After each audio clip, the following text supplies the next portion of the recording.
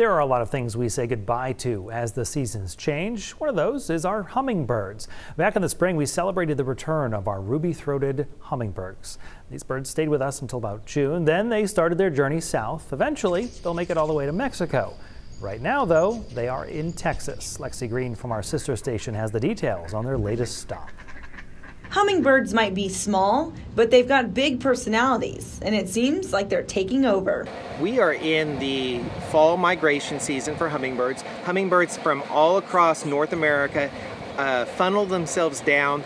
According to Dr. Michael Womack, Executive Director for the Botanical Gardens, the hummers use flight paths like California, Florida, even the coastal bend as they make their way south for the winter.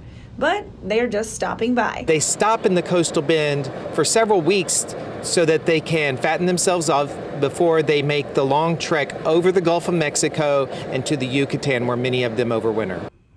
And if you want to help them with that mission, all you need is 4 cups of water to 1 cup of sugar. The other thing is, if you have feeders, make sure you clean those every day or every other day.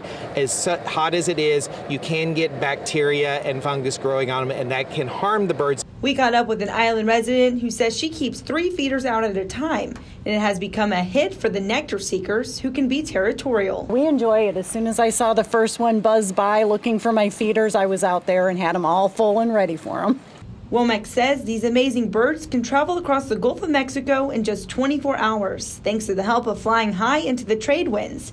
He said each year is different, but they typically hang out until the first week of October and return once again in the spring. Seeing them come back is exciting because it's something to watch. They're actually quite amusing to watch. According to Womack, they are attracted to red and orange, so if you find a hummingbird putting its nose where it doesn't belong, you can try and lure them out that way.